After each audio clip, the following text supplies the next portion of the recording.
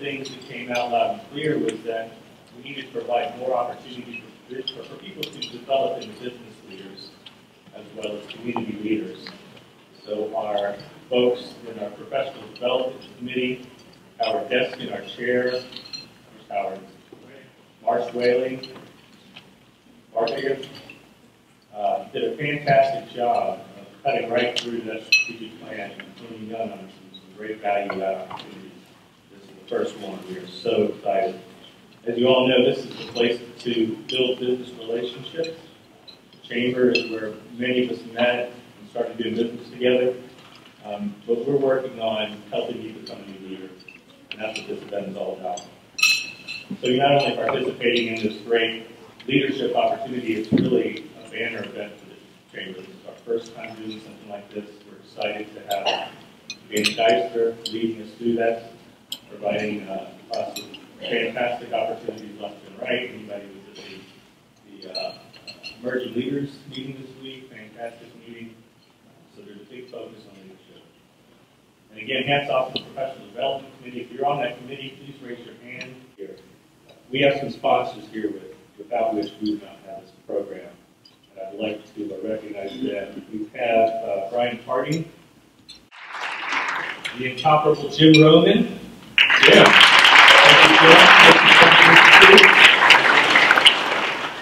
And a phenomenal sponsor of the Chesterfield Chamber in General, Village Bank, Bill Foster's here. Bill, thank you so much.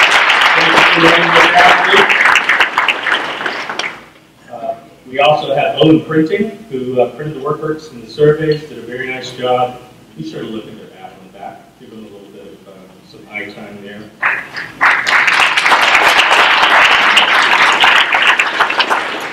The Richmond Times Dispatch provided us with some valuable advertising, so buy paper, read it. It really is a good paper. I got an article there this week about someone I know very dearly. And the Doubletree, of course. The Doubletree provided us with fantastic space. From what I can tell, great microphone support. Thanks, Robert. Appreciate it. So at this point, I'd like to go ahead and invite Brian to come up from UPS to say a few words. Brian? I've been told I had a firm 3 minutes, and for those of you who know, I can be wordy. So somebody like pull out there, Kane in a minute. And I'll reiterate, Doug, you can't silence your phones, and while you're doing it, make sure you turn them over. I don't want anybody cheating on this question I got. So right here, all right, I've got $100. All right, I want everybody to pretend for a minute it's 1907. I want you to tell me what this $100 is worth today in 2014. That's 107 years for you CPAs and bankers, right? Plenty of you here, right? $100, 107 years ago, what's it worth today? All right, raise your hand so I can control it. 2,500. 250,000. 250,000. You have a shirt. 3,500. Black shirt. $9. Wow. I didn't expect that one. 10,000. All right. Who said 2,500? Yeah, it's 2,400. That was really impressive. All right, come on up. You got $100.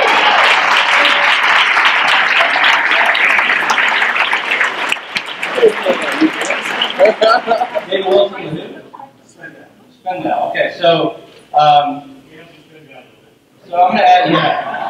I'm going to ask David. David, you know, if I told you that $100 becoming $2,400 is pretty cool, but it takes 107 years, or you can make it $55 billion, what would you say?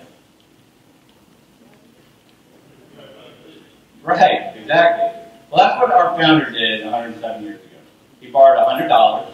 So for those that are trying to relate, that's $2,400 today. And he created a $55 billion company with 400,000 employees around the world. That's all it took, was $100. And he did that because he was a smart business person and he was a strong leader.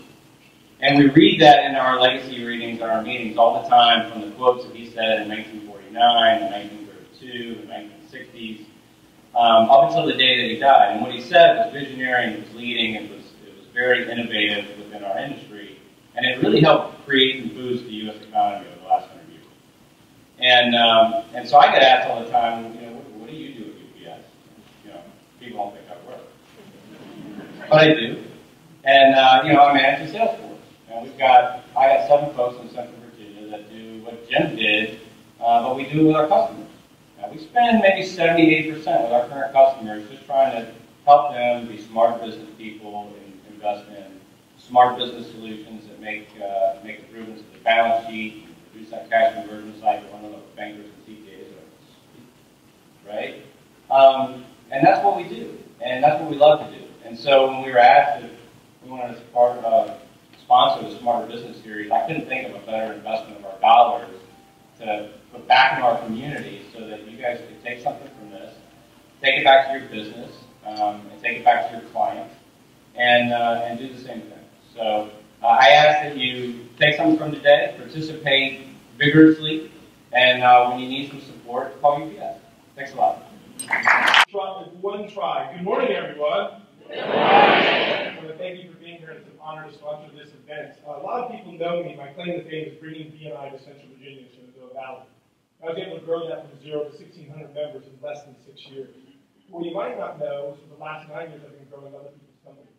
For example, I worked with an IT company locally that we went from $400,000 last year to $800,000 this year. Less than that year we did that. We're on track in the next couple of weeks to get them on track to get $1.2 million. Another company I worked with, it was $4,000 a month they were doing. When we got done, it was over $10,000 a month.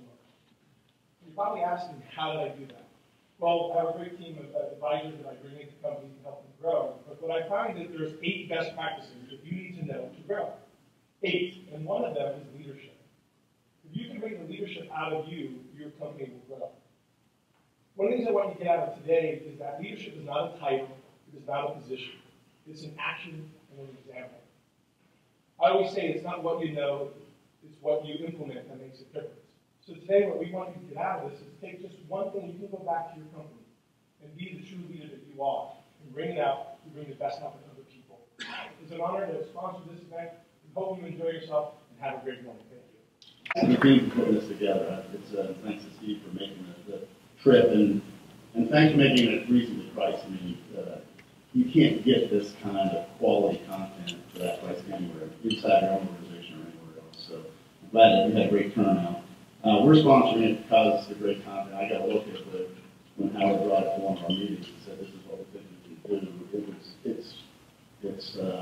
I've been through leadership programs for 30 years in my career, and this is as good a content as you'll find out there.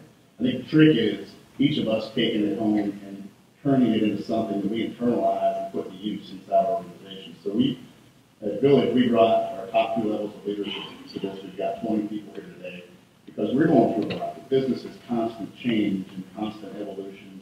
To keep up with the competition, to get ahead of competition is certainly fine. So that's why we're here. The other reason is very true to our mission. We are serving our shareholders, but we're really also committed to making businesses and individuals and institutions in our communities thrive. And I don't think of any company or any industry that's better positioned in community banking because we touch every part of our society and our economy out there. And it's not just through loans and deposits. We're out there trying to bring expertise to businesses like the others have talked about here that is helping you succeed in your business. You'll find, as we have built our commercial banking team coming out of the recession, you will find now, if you're a business person dealing with our bankers, we've got on the team a guy who has been a banker, but he spent 20 years running a business valuation firm for private clients. That's an expertise he brings to our team while he's serving your banking needs. We've got a guy who was a land developer for himself for profit and has come in to help us work with our real estate clients. We've got another guy who ran a home building company. I personally was a turnaround and strategic planning specialist for 4 years before I came to Village Bank.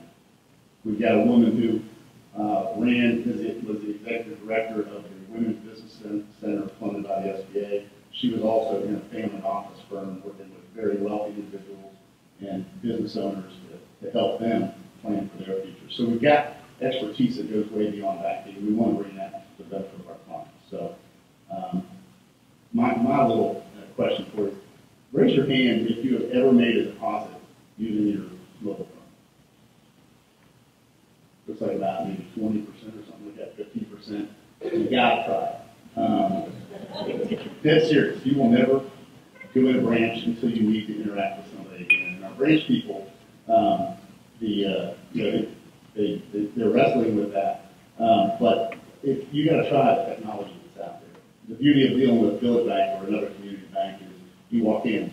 When you need somebody in the branch, they know you. Or you call our customer care team, you're going to get one of 6 people that probably going to know your name and dealt with before. So thank you all for being here.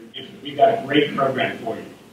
And I'm going to introduce Steve. Steve Arneson founded Arneson Leadership Consulting in 2007 to provide executive coaching, leadership development, and talent management solutions to leading organizations around the world.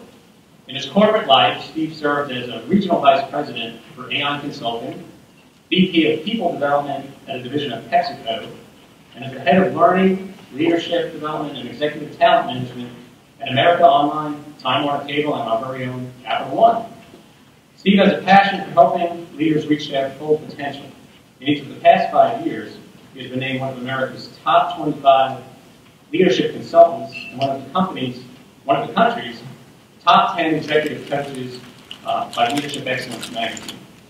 Dr. Arneson speaks regularly on the topic of leadership to corporate groups and conference audiences, writes a monthly leadership blog for the Conference Board, and is the author of 2 books, What Your Boss Really Wants From You, which was published in May of this year, and the book we're going to work with today, Bootstrap Leadership, 50 Ways to Break Out, Take Charge, and Move Up. It is an excellent book I bought a couple of years ago. Steve is a client and friend of Impression Marketing, and you can learn about his business and his books at arnesonleadership.com. We are honored to have him here today. Please join me in welcoming Steve Arneson.